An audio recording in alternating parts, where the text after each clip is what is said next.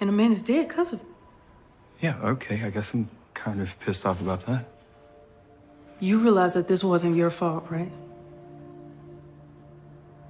Yeah, that's what I keep trying to tell myself.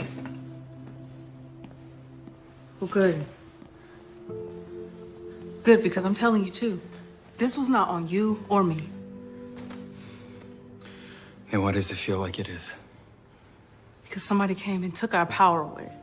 That's why it feels like this. And what are we supposed to do about it? We take it back.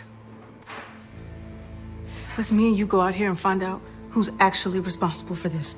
Because it's not us. Grace, I'm on mandatory leave from the department while they investigate.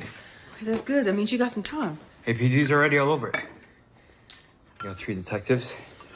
Someone from cyber assigned to the case. And how many cases do they already have, Carlos?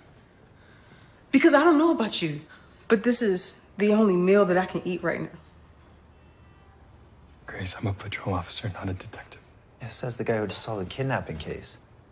Carlos, you have skills, but you've also got something else. You? You've got rage.